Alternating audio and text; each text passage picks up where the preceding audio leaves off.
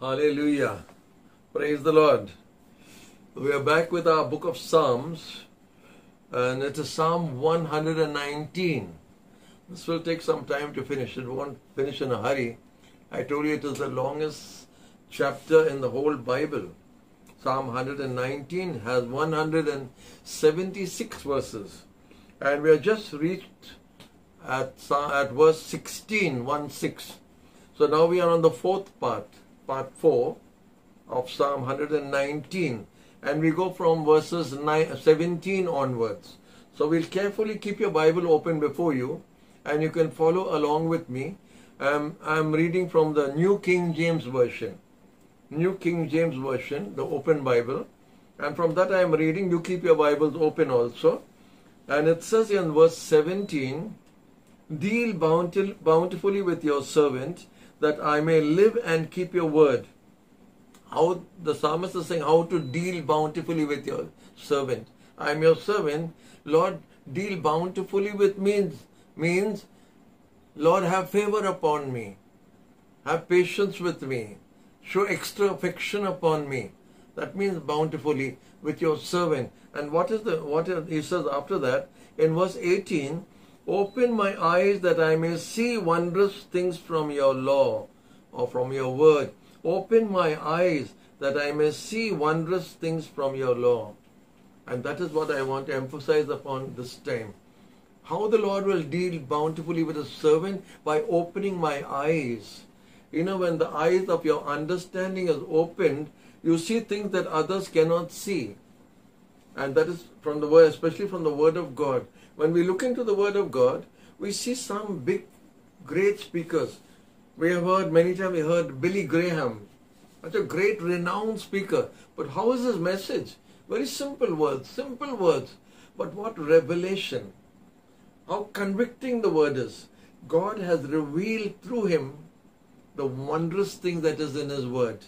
Hallelujah. I want to go to the book of Ephesians, and I want to show you something there that Paul prays for the Ephesians believers.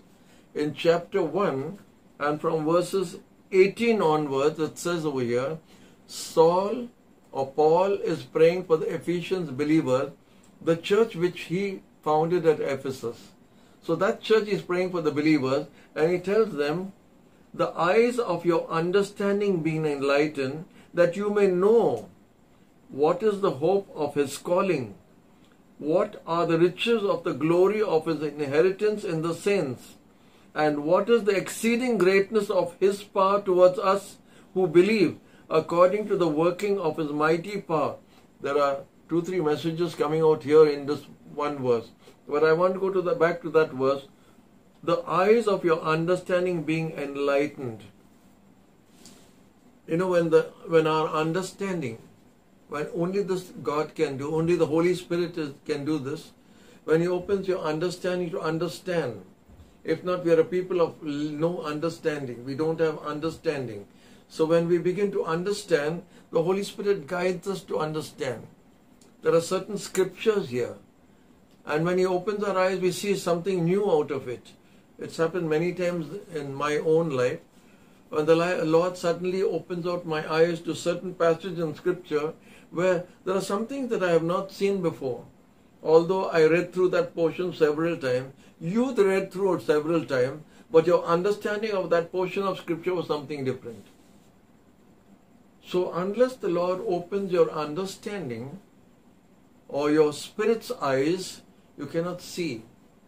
When your eyes are open, you'll be able to see things that normally other people cannot see. You begin to understand things which normally other people cannot understand.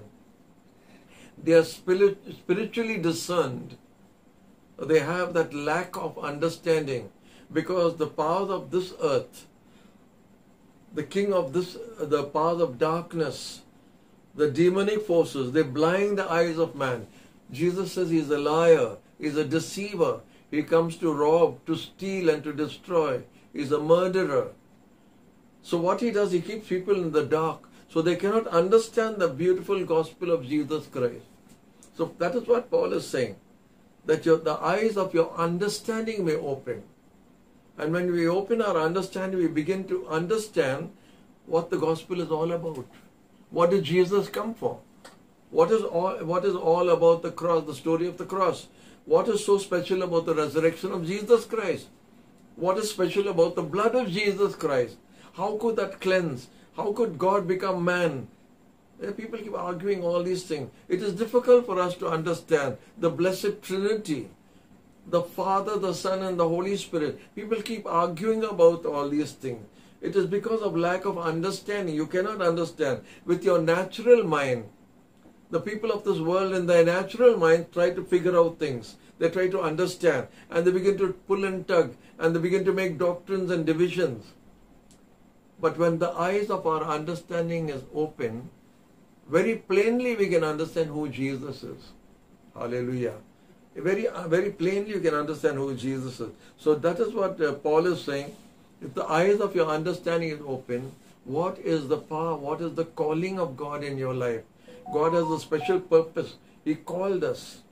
He separated us. He chose us. And therefore we need the eyes of our understanding to open. And that is what the psalmist says. And it says here, open my eyes that I may see wondrous things from your law. That means from your word. I am a stranger in the earth. Do not hide your commandments from me. I am a stranger from this earth. Abraham and the people that were before him, Isaac and Jacob, they said, we are sojourners here. We are wanderers here. We are travelers over here. We are pilgrims over here. We are not here. This is not a permanent place. We are passing through. Like that famous singer Jim Reeves sings, this world is not my home. I'm just passing through. My treasures are laid up somewhere beyond the blues. Beautiful song I learned when I was a teenager. So this is the beautiful things it says here. Open my eyes that I may see wondrous things from your law. I am a stranger in the earth. Do not hide your commandments from me. Praise the Lord. I am a stranger here. So no matter what you have, what you are, it will all be left behind. You're going to leave it here. We've got another place to go to. We have another city. We are citizens of another country, another place. And that is where Jesus has prepared a place for us. We are going there. So let our understandings open. I am going back to the gospel time after time so that your understanding will be open to the word of God. Hallelujah. So it says here in verse 20, my soul breaks with longing for your judgments at all time. You rebuke the proud, the curse, who stray from your commandments. Remove from me reproach and contempt, for I have kept your testimony. My soul breaks with longing for your judgment at all time.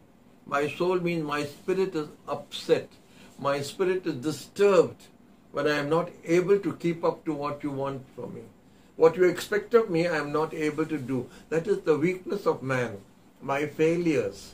And that is why I told you in the beginning of the psalm, we need divine intervention. We need divine help. We need outside help. And that is good help, from heavenly help. When that person, Jesus, comes inside, we are able to do that which we cannot do. What I told you in part 2. We need something inside of us to make us strong on the outside. Hallelujah. And that is Jesus. And that is what the psalmist says. Remove from me reproach and contempt, for I have kept your testimonies. Hallelujah. You rebuke the proud in verse 21. The curse who stray from your commandments. That means the proud people. God does not like proud people. The first sin that was ever committed in heaven, it was pride. Satan, the devil, we know that he was proud. The book of Isaiah says, he says, my throne will be exalted above the throne of God. That means he was such a beautiful creature. His wings would give music. And he was so beautifully created that he became proud. And God does not like that. So it says over here, you rebuke the proud, the cursed. The proud are naturally cursed also. They are cursed people. You know, there is a difference in blessing and cursing. If you go to the book of Deuteronomy chapter 28, you will see how God blesses and how God curses. there is more curse than blessing. So it says over here that you rebuke them. You don't like them.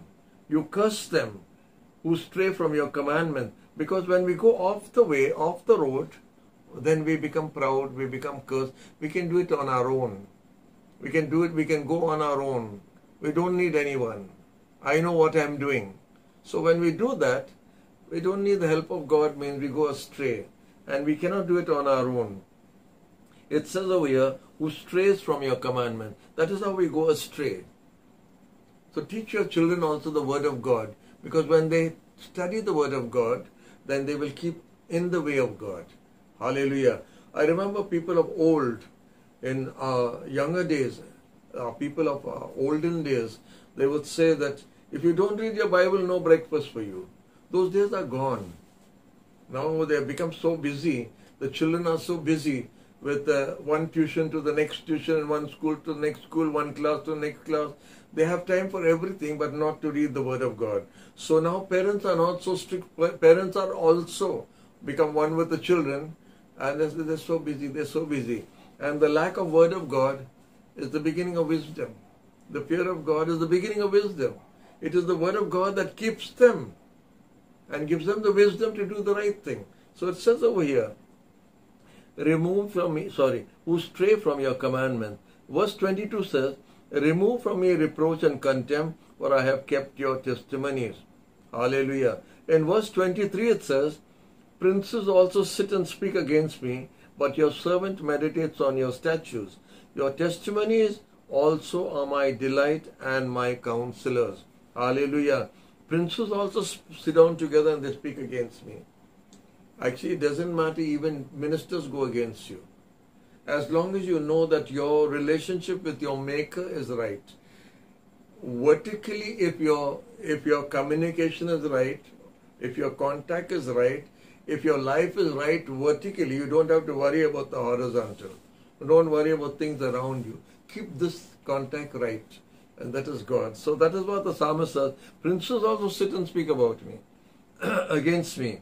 But your servant meditates on your word. That means whatever they say around me, princes are great people also, but my contact is there. And when my line and my contact with my Maker is okay, it doesn't matter what others' opinion is about me. As long as his opinion for me is right. May God bless you with our fourth part. We'll come back again with the fifth part. God bless you.